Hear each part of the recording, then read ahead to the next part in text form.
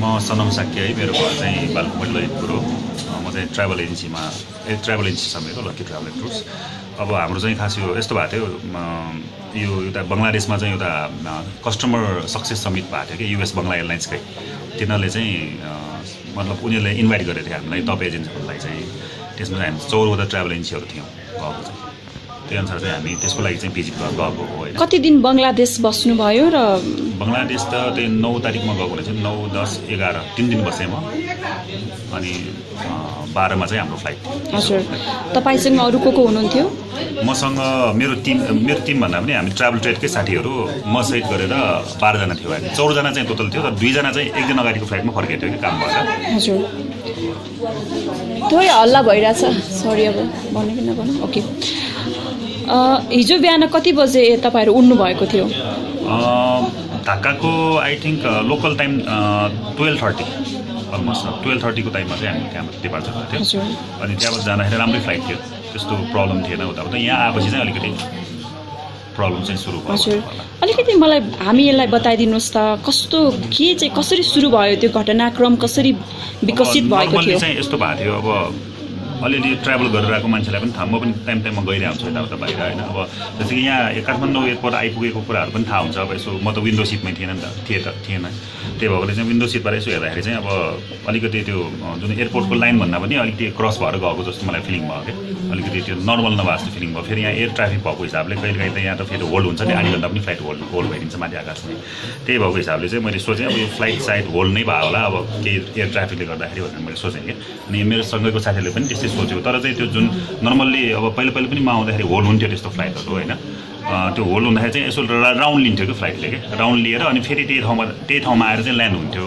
यसपालि चाहिँ राउन्ड लिएर त्यसले चाहिँ सिधै लग्थ्यो क्या, सिधै लग्यो। अनि अलिकति घुमाउनु कोसिस त उसले गर्यो, तर सकेन घुमाउनु चाहिँ राम्रोसित घुमाउनु सकेन। भनेपछि अघि पछिको भन्दा सामान्य अवस्था थिएन। अलिकति नजिक अलिकति पहाडको सँगसँगैबाट लगे जस्तो, अलिकति हाइट धेरै नै थोरै कम भए जस्तो त्यस्तो फिलिङ चाहिँ तल माथि पनि भइराखेको थियो, हल्का भएको थियो, त्यस्तो बिरी भएको थियो हैन। त्यो बेलामा भित्र तपाईसँगै रहनुभएका अन्य प्यासेन्जरहरू र तपाईहरुले कस्तो अनुभव गर्नुभयो? त्यस्तो भयो त्यो बेला चाहिँ अब क्याप्टेनले एनाउन्समेन्ट गरेको भए त डेफिनेटली प्यानिक हुन्थ्यो, सबैजना यताउता चल्ने यताउता कराउने हुन्थ्यो। तर त्यो बेला चाहिँ मतलब खासै एनाउन्समेन्ट गरेको चाहिँ मैले सुनिनँ। सायद अब त्यो एकदम नोइज थियो, गरेको पनि हुनसक्छ, त्यो मलाई थाहा छैन। तर मैले चाहिँ त्यो एनाउन्समेन्ट चाहिँ मैले सुनिनँ, केही पनि सुनिनँ। तर एक्कासी चाहिँ अब त्यो हाइट एकदम थोरै भएर गएर चाहिँ जुन त्यो जुन रनवे भन्दा अलि बाहिरतिर गएर चाहिँ जस्तै फर्स्ट ल्यान्डिङ भएको जस्तो महसुस भयो क्या। हुन त त्यही नै भयो होइन, फर्स्ट ल्यान्डिङ भइसकेपछि चाहिँ अनि म त अब सिट बेल्ट लगाएर अब यसरी त्यो जुन अगाडिको सिटमा यसरी समाएर एकदम भेस्कनसम्म, त्यही भएर मेरो यो हार्ट अलिक प्रब्लम भयो क्या। त्यही भएर त्यस समाएर चाहिँ अलिकति बढी प्रेसर दिएर चाहिँ मैले आफ्नो टाउको चाहिँ बचाएँ कि। तल त अब मतलब उनी थियो अब सिट बेल्टले गर्दाखेरि नै छोड्नु भएन आफ्नो ठाउँ चाहिँ छोडेर मैले एकदम ग्राब गरेर बसिरहेँ कि। अनि त्यो हुँदाखेरि चाहिँ एकदम भाइब्रेट भएको थियो होइन, केही समय भाइब्रेट भयो अनि पछि त्यो प्लेन चाहिँ पुरै समरसल त भएन कि, अलि हल्का यसरी चाहिँ बेन्ड भएको थियो कि, टोटली अलिकति बढी नै बेन्ड भएको थियो। अनि त्यसरी चाहिँ एक ठाउँमा गएर रोक्यो कि। रोकिसकेपछि मैले यसो पछाडि हेर्दाखेरि चाहिँ पछाडिको चाहिँ लगभग सबै क्र्यास भएर भनौँ न मान्छेहरू थिचिसकेको थियो क्या, रुने कराउने सुरु भइसकेको थियो। आगो पहिला लाग्यो कि प्लेन पहिला थिचियो? त्यहाँ ल्यान्डिङ हुने बित्तिकै एकैछिनमा तुरुन्तै आगो चाहिँ देखिनँ होइन। अनि एकछिनपछि चाहिँ अनि म निस्किन खोजिरहेको थिएँ, अब हेरिरहेको थिएँ। अनि पछि आगो चाहिँ अगाडि आउनु थाल्यो क्या। त्यो सानो त्यो जस्तो कि पटपट आवाज जस्तो सुनिने होइन, त्यसरी चाहिँ अलिकति त्यो मतलब कस्तो भन्ने अब त्यो जस्ट ब्लास्ट सानो ब्लास्टहरू भएर चाहिँ आगो नजिक आगो फिलिङ भयो क्या। यसो हेर्दाखेरि देखेँ पनि मैले, धुवाहरू पनि देखेँ। अनि त्यो बेला चाहिँ अनि मैले सिट बेल्ट खोलेँ। अनि चाहिँ त्यो मतलब अगाडि मेरो साथी थियो होइन, उसले चाहिँ अनि त्यो के भन्छ ढोका फुटाइदिएर अलिकति त्यो अलरेडी अलिक खुलो भइसकेको थियो नि त त्यो मतलब त्यो भाइब्रेटले गर्दाखेरि। तपाईँको साथीले ढोका फुटाउनु भयो? ढोका चाहिँ अगाडिको साथीले चाहिँ त्यो अलिक उसको माथिको चाहिँ आफ्नोतिरको चाहिँ मैले कोसिस गरिरहेको थिएँ, तर मैले सकिनँ क्या। उहाँ सेफ हुनुहुन्छ अहिले? उहाँ पनि सेफ हुनुहुन्छ, तलै यही हस्पिटलमा हुनुहुन्छ।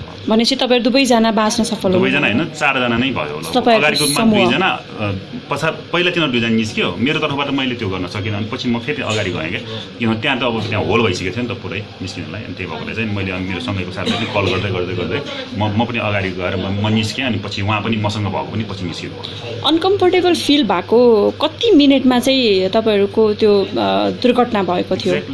त्यो हुन्छ नि असामान्य फिल तपाईँले जब गर्नुभयो, असाधारण फिल भनौँ न, एकदमै छ त्यो धेरै सोच्ने मौका मिलेन नि फर्स्ट ल्यान्डिङ भयो मैले भनिहालेँ नि एनाउन्समेन्टसम्म पनि केही पनि गरेन हजुर तपाईँको एकैचोटि ड्याङ्गै ल्यान्डिङ भइदियो क्या अनि पछाडि हेर्दा कच्चा कुचुक थियो कि आगो लागेको थियो कच्चा कुचुक पनि थियो आगो पनि सल्किँदै आइरहेको थियो पछाडि चाहिँ मैले त्यो मान्छेहरूको टाउको अलिकति त्यो देखेको थिएँ अब त्यहाँ मुस्लिम्स मतलब लेडिजहरू पनि हुनुहुन्थ्यो त्यहाँ उहाँहरू पनि त्यो कराइराख्नु भएको बङ्गलादेशबाट सायद बङ्गलादेशबाटै होला सायद उहाँहरू पनि कराइराख्नु भएको थियो अब मैले अब त्यो सबै हेरेँ यताउता एकदमै गाह्रो भयो क्या फिलिङ एकदमै त्यो आफूलाई कसरी सेफ राख्ने भन्ने मात्रै सोच आयो होला त्यो चाहिँ सोच आयो होइन तर मैले त्यो हातले समाउन सक्ने क्यापेसिटी मतलब त्यो डिस्टेन्स पनि एकदम हाई भइसकेको थियो मतलब त्यो एकदमै त्यो थिचेर छ नि भइसकेको थियो त्यही भएकोले चाहिँ अनि त्यसपछि के भयो तपाईँहरू कसरी त्यसपछि हामी निस्केपछि चाहिँ हामी पछि एम्बुलेन्स पनि एकैछिनपछि एम्बुलेन्स पनि आयो तर हामीले चाहिँ के गर्यौँ भन्दाखेरि हाम्रो त मेरो त त्यति ठुलो होइन त माइनर भएको भएर चाहिँ म मेरो साथी अनि अरूले चाहिँ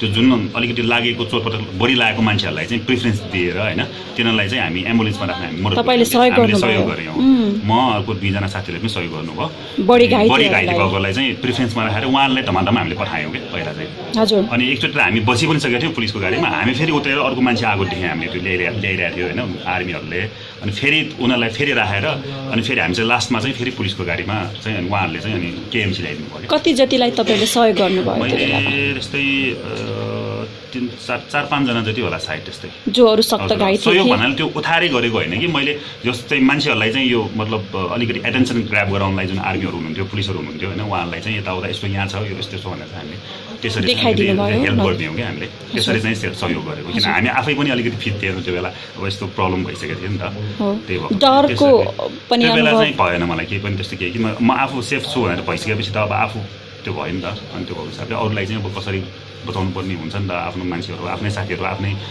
नेपालीहरू अब त्यो भएको हिसाबले चाहिँ एउटा त्यही हिसाबले हामी सहयोग गर्यौँ त्यसपछि तपाईँलाई केएमसीमा हामी गयौँ अनि त्यहाँ आकस्मिक उपचार भयो हजुर त्यहाँ चाहिँ हुन लागिरहेको थियो तर त्यहाँ अलिकति बढी रस थियो नि त मान्छेहरू किन भन्दाखेरि हामीभन्दा धेरै नै इन्जर्ड भएको मान्छेहरू ल्याइरहेको थियो अनि फेरि त्यहाँ प्रिफरेन्सको हिसाबले त बढी त्यो इन्जर्ड भएकोलाई दिने भयो नि त त्यो भएको हिसाबले चाहिँ हामी चाहिँ अनि फेरि त्यहाँबाट चाहिँ हामी यहाँ नर्विकमा चाहिँ आएको पछि चाहिँ एकछिन अब विगत 24 घण्टालाई हेर्दाखेरि चाहिँ तपाईँले कस्तो सोच्नुभयो के सोच्नुभयो त्यो चाहिँ भनिदिनुहोस् न के मनमा कुरा आइरहेको छ म सुत्दाखेरिसम्म पनि सपनै जस्तो लागिरहेको थियो मलाई होइन सुत्दाखेरि पनि यो सपनै हो जस्तो लागिरहेको थियो कि अझै पनि हो कि होइन जस्तो लागिरहेको थियो किन भन्दाखेरि एउटा ठुलै घटना हो यो अब आज अलिकति बिहान उठ्दाखेरि चाहिँ अलि नयाँ जन्मले यस्तो रिभर्ट भएको जस्तो मलाई फिलिङ भयो अब त्यो बेलामा जति बेला दुर्घटना भयो त्यो बेलामा के भइदिएको भए चाहिँ एक्सिडेन्ट हुनबाट त्यो प्लेन बस्थ्यो भन्ने तपाईँलाई केही लाग्छ त्यस्तो अब त्यो त अब कसरी भन्ने होइन यो फेरि यस्तो एक्सिडेन्ट भन्ने कुरा आकस्मिक हुने कुराहरू हो यिनीहरू अब जहाँसम्म लाग्छ अब हाम्रो क्याप्टेन पनि सायद बित्नुभयो भने मैले समाचार सुनेको छु उहाँहरूले पनि सक्दो चाहिँ मान्छेलाई कम इन्जर्ड होस् र कम चाहिँ भनौँ न इन्जरी कम होस् भन्ने हिसाबले नै उहाँले गर्ने हो सक्दो बचाउने हिसाबले नै गर्ने हो त्यो गर्दा गर्दै पनि अब त्यो हुन जान्छ होइन एक्सिडेन्टहरू हुन जान्छ त्यस्तो खासै अब त्यही हो अलिकति अब यो एउटा दुर्घटना हो ठुलो अब एउटा दुर्भाग्यपूर्ण भन्नुपर्ला अब त्यही यति बेला ठ्याक्कै तपाईँले सम्झिनु भएको अर्को कुनै कुरा छ जो चाहिँ प्लेनमा अविस्मरणीय हुन्छ नि घाइते अथवा मृत्यु भइसकेका व्यक्तिहरू कोही छन् त्यस्तो जसले चाहिँ बचाउनु पर्ने त अब के भन्नु त्यस्तो खासै त्यस्तो छैन होइन निस्क्यौँ हामी निस्किसकेपछि चाहिँ अनि पछि त्यहाँ रेस्क्यु टिमहरू पनि आइसकेको थियो त्यो बेला अनि फायर पनि अब फेरि ब्लास्ट भएको थियो प्लेन चाहिँ फेरि ब्लास्ट भएको थियो हामी निस्किसकेपछि पनि 3 पटकसम्म ब्लास्ट भएको थियो अनि फेरि त्यो बेला रेस्क्यु टिम अगाडि आइरहेको मान्छेहरू पनि अरू मान्छेहरू पनि हुनुहुन्थ्यो उनीहरू पनि फेरि ब्याक गइसकेको थियो कि फेरि ब्याक गयो फेरि ब्लास्ट भयो फेरि ब्याक गयो अलिकति त्यो टाइपले भयो हजुर अनि हामीले चाहिँ हस्पिटल ल्याएछ त्योभन्दा पछि चाहिँ मलाई थाहा भएन के भयो भनेर थाहा भएन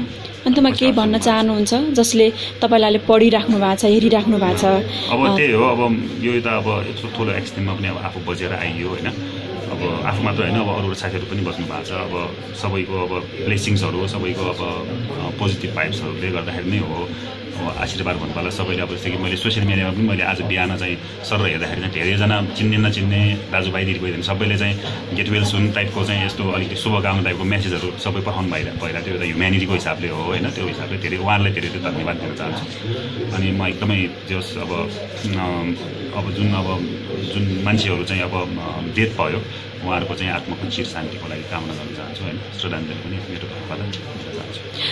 हजुर कति वर्ष भयो यो व्यवसाय पर्यटन व्यवसायमा लाग्नु भएको? पर्यटन व्यवसाय अलमोस्ट 9 इयर्स जति भयो। विदेश धेरै ट्राभल गर्नु भएको छ? गएको छु, एकदमै धेरै देश म चाहिँ गइराख्नुपर्छ होइन, अब फिल्डै अब ट्राभल एजेन्सी भइसकेपछि गइरहेको हुन्छु। सुमाञ्जली साक्य। हजुर कति वर्ष भयो विवाह भएको? 4 वर्ष। हजुर कस्तो अनुभव गरिराख्नु भएको छ तपाईँले?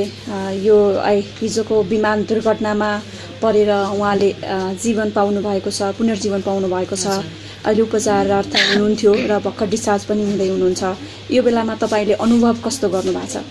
अब एक त मलाई अब त्यो जुन बित्नुभयो उहाँहरूको त एकदम दुःख लागेको छ होइन, तर मेरो भाग्य भन्नु पर्ला अथवा गडको ब्लेसिङले भन्नु पर्ला, तपाईँहरूको सबैको शुभकामनाले भन्नु पर्ला आज मैले मेरो श्रीमानलाई आफ्नो आँखा अगाडि देखिरहेको छु होइन। त्यो म एकदमै थ्याङ्कफुल फर अल के त्यस्तो मलाई फिल भइरहेछ। र लाइफ भनेको एकदम अनित्य रहेछ होइन, त्यही भएर हामीले चाहिँ नि राम्रो काम गरौँ होइन, कसैलाई चाहिँ नि दुःख दिने काम नगरौँ जस्तो मलाई चाहिँ अहिले फिल भइरहेछ। हुन त हामी पोजिटिभ वेमै गइरहेछौँ, तर अहिले जुन फ्युचरमा फर्दर चाहिँ नि हामी अझ राम्रो कामहरू गर्नेछौँ। सायद भगवान्ले उहाँलाई बचाउनु भएको केही अझै राम्रो काम गर्नु बाँकी छ कि जस्तो मलाई फिल चाहिँ भइरहेछ। हिजो विमान दुर्घटनाको समाचार सुन्ने बित्तिकै तपाईँको मनमा के प्रश्न उठ्यो र तपाईँले के गर्नुभयो त्यो बेला? यो एउटा चाहिँ मलाई एकदम पोजिटिभ भएको छ। कस्तो भयो भन्दाखेरि कुरा जुन यो कुरा चाहिँ फ्ल्यास आउट अलरेडी भइसकेको थियो होइन, म चाहिँ अफिसमा थिएँ, मेरो स्टाफहरू माथि लन्च खाँदै थियो, उनीहरूलाई थाहा भइसकेको थियो, मलाई चाहिँ उनीहरूले भन्ने आँटै गरेको थिएन। अनि म चाहिँ तल रुममा थिएँ, मलाई थाहा थिएन यो कुरा एक्सिडेन्ट भएको भन्ने कुरै थाहा थिएन। अनि सिधै चाहिँ नि मैले उहाँको फोन सुनेँ क्या, उहाँको आवाज सुनेँ। फर्स्टमै उहाँले मलाई इन्फर्मेसन दिनुभयो कि मेरो यहाँ प्लेन क्रास भयो, म सेफ छु, तिमी चिन्ता नगर, एयरपोर्टमा आउँदा हुन्छ भनेर उहाँले जुन मेसेज दिनुभयो नि, त्यसले गर्दाखेरि चाहिँ म प्यानिक चाहिँ अलिक कम भयो कि। त्यो भनेको मेरो एकदम गुड लक हो। सायद त्यही इन्फर्मेसन कसैबाट मैले पाएको भए म के हुने थियो आई डोन्ट नो होइन, यो त सायद सबैले बुझ्नु नै हुन्छ होला कस्तो फिलिङ हुन्छ भन्ने कुरा। तर थ्याङ्क्स टु गड होइन, मैले चाहिँ त्यो फेस गर्न परेन होइन, त्यो अब होइन म चाहिँ नि जस्ट अनि एयरपोर्टमै दौडेँ। सो उहाँले तत्कालै तपाईँलाई खबर गर्नुभयो, त्यो कारणले गर्दाखेरि धेरै त्यो पीडा महसुस भएन, तत्काल तपाईँ जानुभयो। फर्स्ट इन्फर्मेसन उहाँबाट पाएँ क्या, प्लस पोइन्ट भयो। प्लस अनि म हस्पिटल केएमसी पुगेँ होइन, केएमसी पुग्दाखेरि चाहिँ नि त्यहाँनिर मैले उहाँलाई नै फर्स्ट देखेँ क्या, जुन अरू पेसेन्टहरू पनि हुनुहुन्थ्यो एकदम डेन्जरस थियो। तर उहाँले त मलाई फोन त गर्नुभयो, तर कस्तो स्थिति भन्ने कुरा त मलाई थाहा थिएन नि, सायद अब के फिजिकली के भयो भन्ने कुरा मलाई उहाँले फोनमा भन्नुभएको थिएन, म ठिक छु मात्र भन्नुभएको थियो क्या।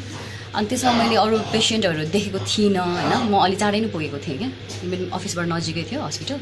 अनि त्यही भएर मैले सिधै उहाँलाई फर्स्टमै उभिरहेकै देखेँ क्या, अनि त्यो मेरो चाहिँ एउटा गुड लक भएको छ मलाई फिल भइरहेको छ। त्यसपछि मैले अरू पेसेन्टहरू देख्दाखेरि ओ माई गड यति डेन्जरस एक्सिडेन्ट भएको रहेछ भन्ने कुरा मलाई पछि थाहा भयो क्या। डर पनि लाग्यो होला पछि? ओभियसली डर त लागिहाल्छ। अनि त्यसबाट हामी केएमसीबाट सिधै नर्वेकमा आयौँ। हजुर हजुरको पेसा व्यवसाय? हामीसँगै नै काम गर्ने हो लकी ट्राभलमै। हजुर परिवारमा को हुनुहुन्छ? परिवारमा मेरो एउटा बच्चा पनि छ, सासूमा सासूबा एउटा देवर हुनुहुन्छ।